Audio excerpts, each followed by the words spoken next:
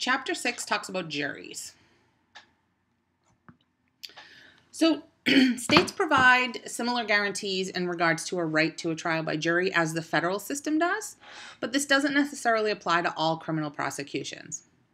So, for example, the Supreme Court has consistently ruled that petty offenses do not require us to provide a jury trial. States were not bound by the Sixth Amendment jury guarantee until 1968, so all of your federal rights, most of them have been incorporated onto the states, but not all of them have, and some of them haven't been incorporated until, sometime in the last 50 to 100 years. Usually that comes about as a result of a Supreme Court case.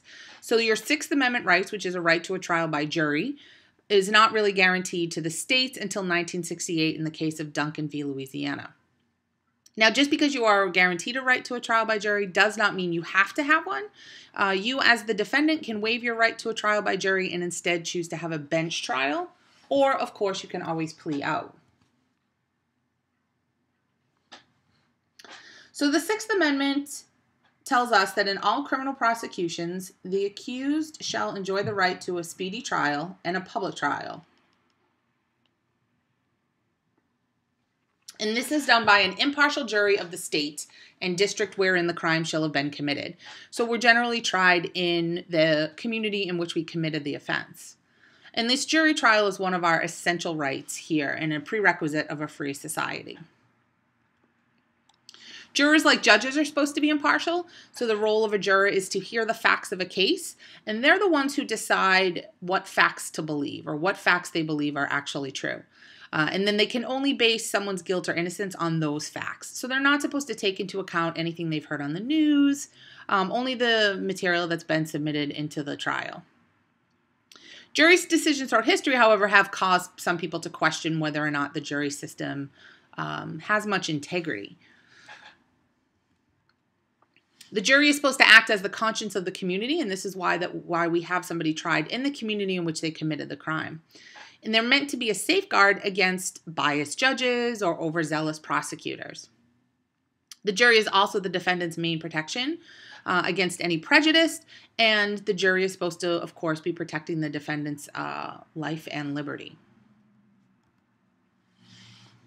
Ancient Greeks were the first to use members of the community as jurors to pass judgment on people, and the ancient Romans also relied on an early form of the jury.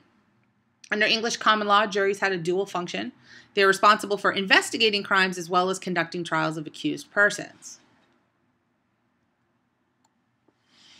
So we still have a similar function today. Grand juries serve to investigate crimes. And the development of the grand jury dates back, several hundred years. So Assize of Clarendon in 1166 stated the duties of the earliest versions of the grand jury. An assize is essentially a binding order by the king.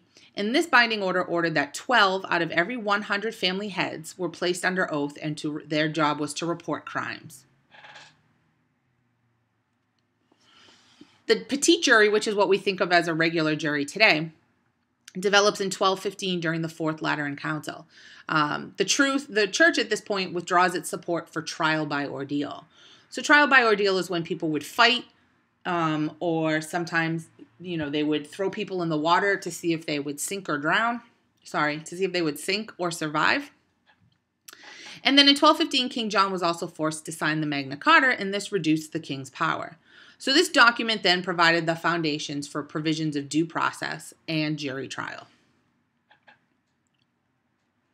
So how do we select a jury? Well, first we have a veneer, and that's a list of people who are qualified to serve as jurors.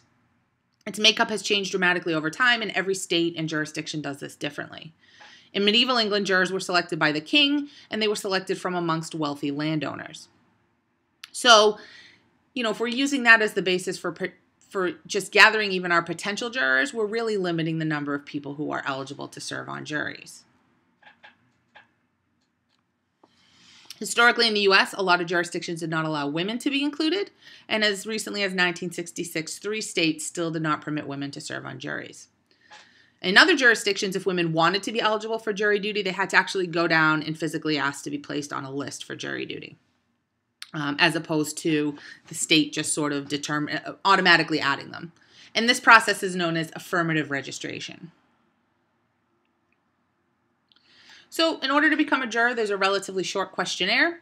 The requirements you need to meet: you need to be a U.S. citizen, be at least 18, you cannot have any mental or physical disabilities, and you cannot have been convicted of a felony. So what happens next if you've been called for jury duty is you're going to go in and you're going to go through the process of voir dire. And this is the process by which the judge and the attorneys determine whether or not someone is appropriate to serve as a juror. So it's also an opportunity to learn about these existing prejudices of prospective jurors. And voir dire literally means to speak the truth. So what's happening here is attorneys want to attempt to uncover any biases you may have, any biases, especially in particular, that could prevent a fair trial. So they want to know, do you have any knowledge of the prior case? Have you already made up your mind? They might want to know what are your attitudes towards particular issues related to the case, and whether or not you understand certain laws and statutes. So there's two methods by which we eliminate a jury. We don't actually pick a jury. It's more that we eliminate people from the jury. We have challenges for cause, and we have peremptory challenges. So a challenge for cause doesn't, these are not limited. Basically, here you're saying that there is a just reason for removing this person from the jury. They have a bias or they don't meet the requirements. And each side has an unlimited number of challenges for cause. Peremptory challenges, however, are basically ways that you strike someone off the jury that you think won't be sympathetic to your case.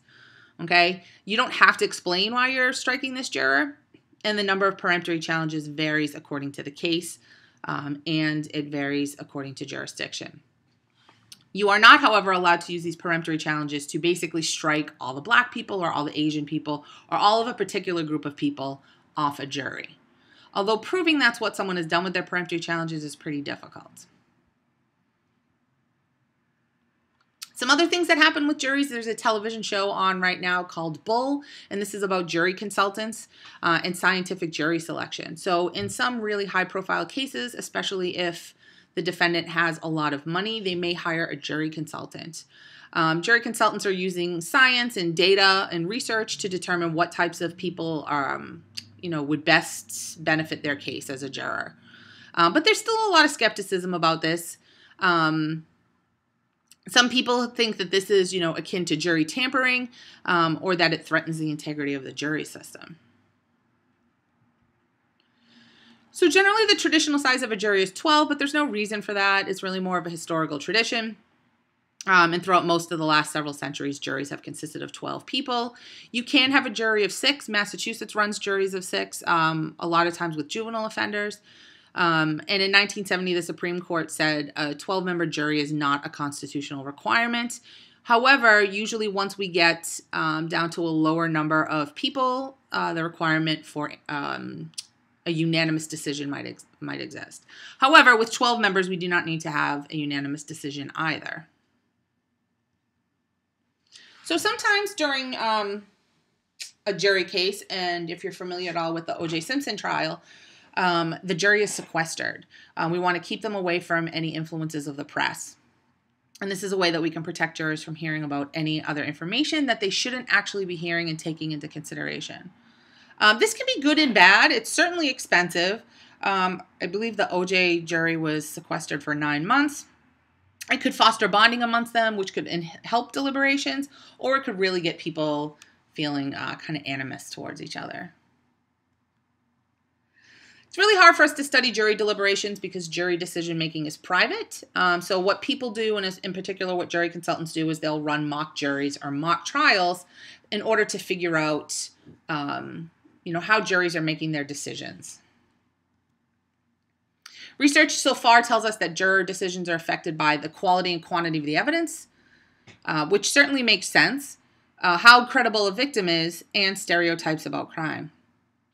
Personal characteristics of jurors, however, whether they're a woman, whether they're a man, whether they're married, whether they have kids, don't actually predict their verdicts very well. Now, juries can also do this unique thing where they can choose to do what's called nullify the law. And this is probably what happened in the O.J. Simpson trial. So a jury can decide, even if the state has proven their case beyond a reasonable doubt, they can decide to acquit somebody, right? This means the jury is ignoring or nullifying the law. And they have the authority to do this. However, no one is going to tell them they have the authority to do this. So someone on the jury needs to know this already.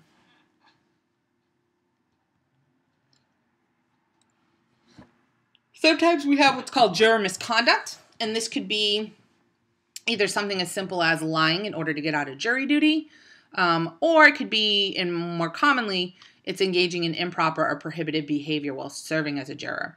So accepting a bribe, discussing the case before you're allowed to discuss it. Maybe you've been told not to read any media coverage and you're reading that anyway. And that wraps up Chapter 6.